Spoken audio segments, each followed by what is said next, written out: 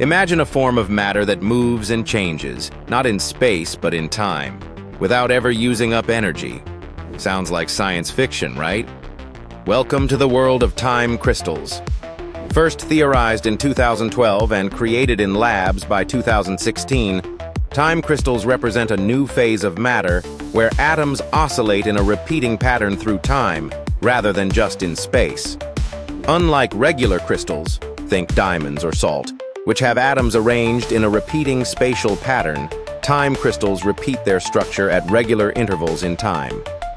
Here's the twist. They do this without losing energy, effectively sidestepping the traditional laws of thermodynamics as we understand them. Normally, any moving system eventually slows down due to friction or energy loss.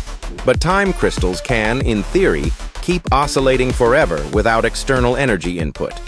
Scientists use principles of quantum mechanics and precise lasers or electromagnetic fields to create and control these extraordinary states.